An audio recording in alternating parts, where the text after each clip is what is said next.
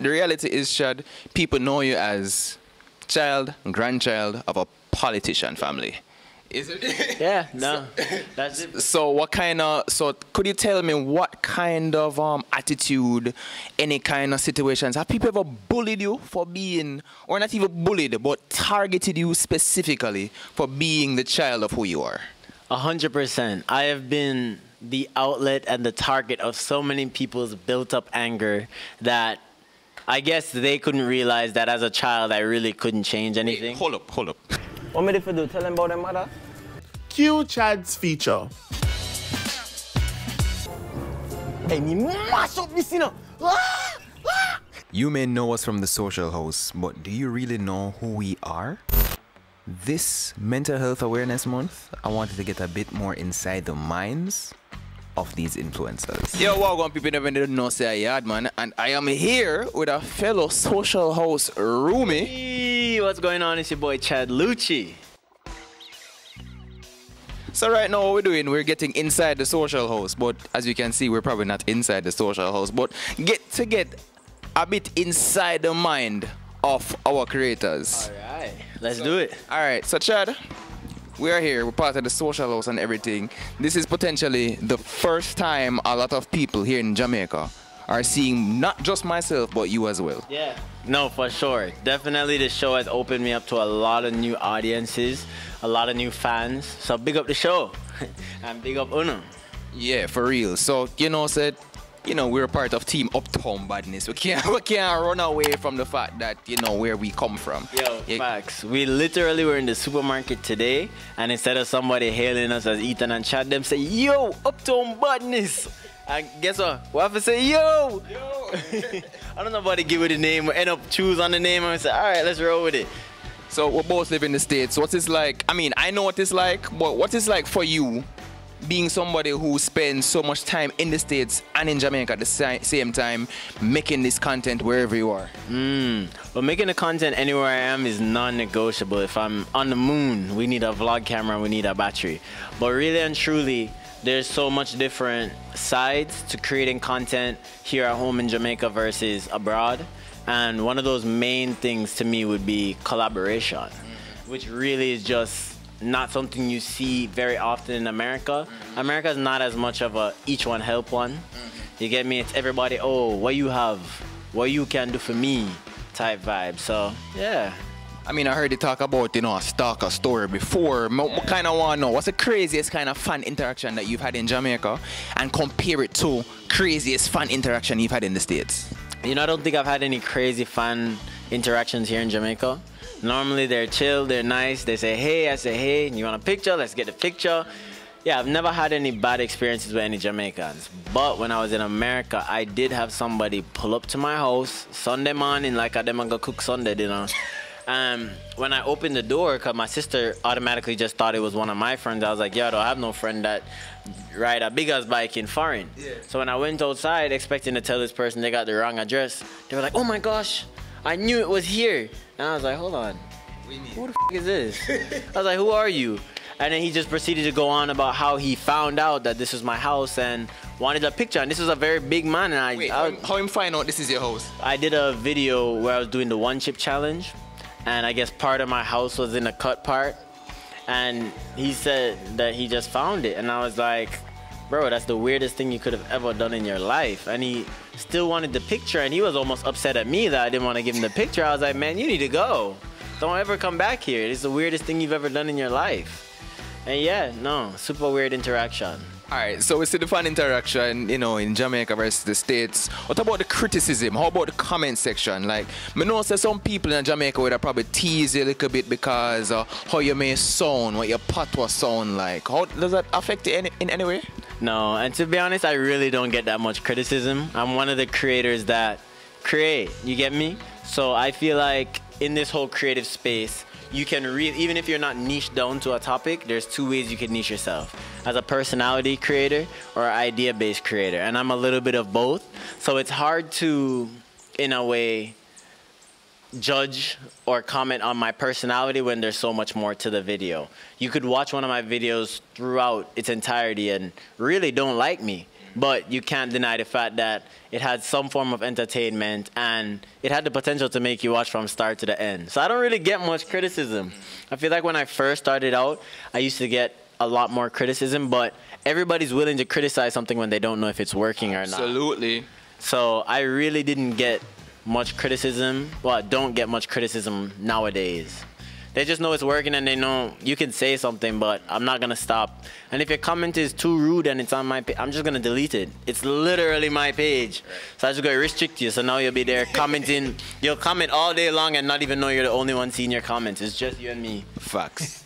But yeah. You know, I talk a lot about mental health, you know, and things like that. Just kind of want to peel it back a bit. The reality is, Chad, people know you as child and grandchild of a politician family.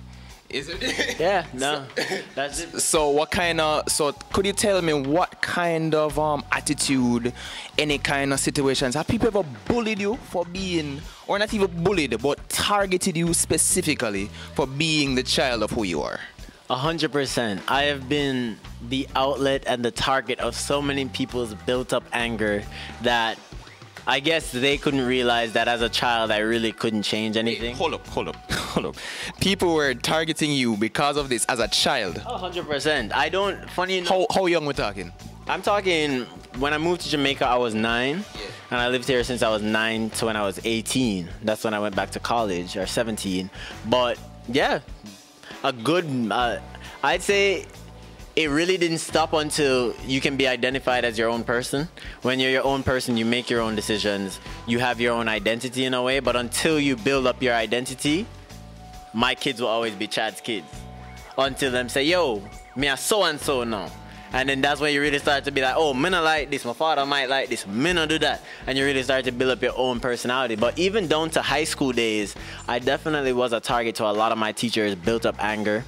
I remember the first set of teacher strikes that happened at my school, and I had teachers that really disliked me, and I really couldn't seem to figure out why, but it was something that had nothing to do with me and nothing I could change. I couldn't change a teacher's pay. I had no say in a parliamentary building, or much less any of my family's parliamentary discussions or meetings. I wasn't even, they knew more about it than I did at the time. I was just, this is just my family, you get me? Some people's family are filled with doctors, some people's family are filled with lawyers. Mine was just filled with politicians, and that's just how it was. Pause. Yeah, pardon me as I interrupt this program, right? So yeah, I just want to remind you know, if you go to the socialhouseja.com, vote for fan favorites, vote for me, Team Yaadman. Alright, back to the video.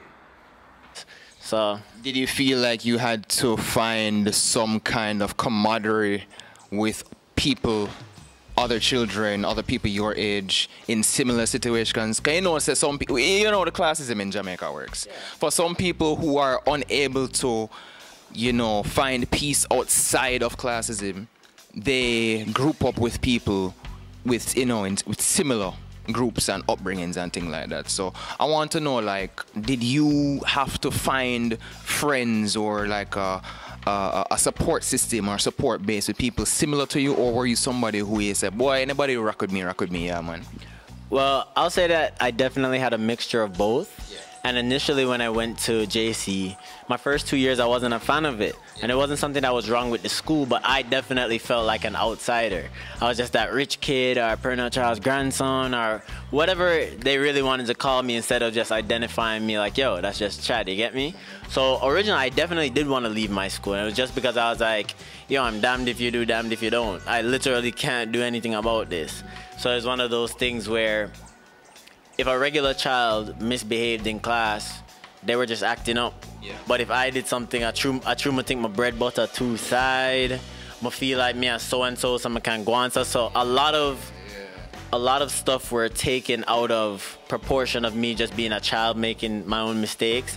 And a lot of times I was automatically assumed to should have known better than to act up or to be talkative in class or do anything. And if I wasn't, it was naturally because I felt like I was entitled, not just misbehaving. And funny enough, I was a very mischievous child, but it wasn't because of who I was or what I thought I could get away with.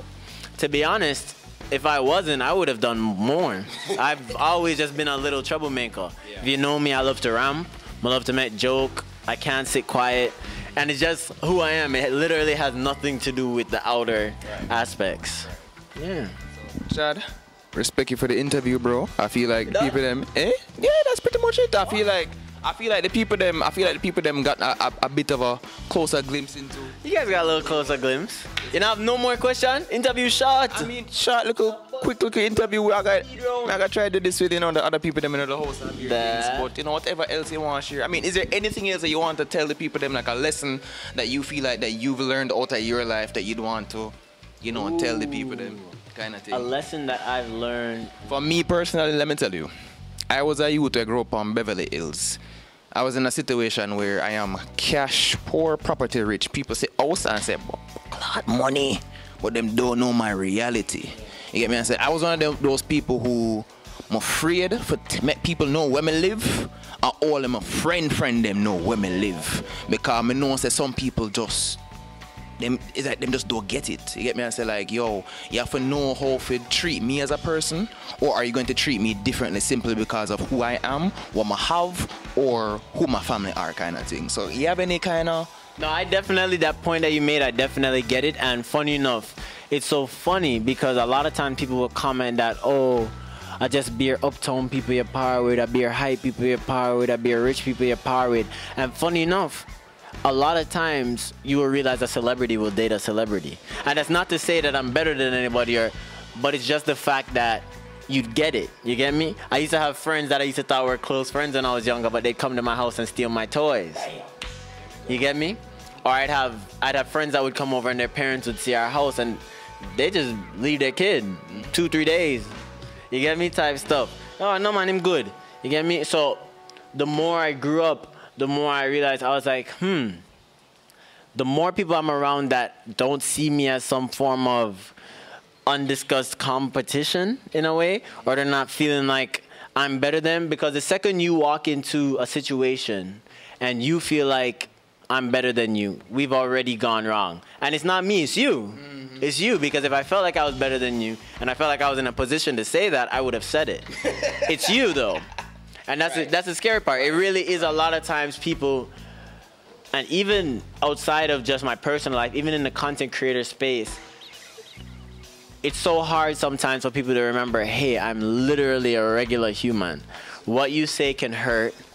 How, like, this is my work. And everybody can see what I'm doing at work, how I'm doing at work, how often I do my job, how well I do my job based on your opinion. So your opinion is now what becomes my criteria for doing a good job or not doing a good job. So if I sit here and do a backflip, and you title this Chad Luchey does a backflip mid-interview and does 1 million views, they don't want to see me cook. They want to see me do backflips. You the backflip kid. You get me? So it really is just one of those things where it's a damned if you do, damned if you don't. And my biggest tip would be live your life and don't live it for nobody. And I know it sounds crazy and it sounds way simpler than it seems. Live your life, don't live it for nobody. Do your thing. Your time will come, for sure. Your time will come and everything will make sense soon. Everything that's brought you down, everything that's stood in your way, you'll realize why you had to do all those stuff. And in the moment, it is the most difficult thing to understand because presently, life is crumbling around you, but you don't even realize the pathway it's created. So just stay focused. If you want to draw, be the best drawer ever, draw artist. I don't know what them say.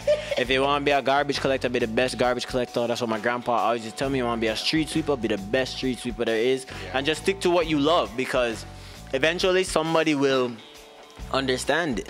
And it's not based on your time. That's one of the biggest things I had to learn. It's never going to be based on your time or what you feel or when you're ready, because so many stuff that God has blessed me with this year, I wasn't ready for it when I was upset when I didn't have them. I wasn't ready for so much of it. And even now, staying at the position where I'm at now in my career as a content creator, I wouldn't have been ready to do all of that 6 months in. I wouldn't have been able to take the pressure. I wouldn't have been able to take the criticism.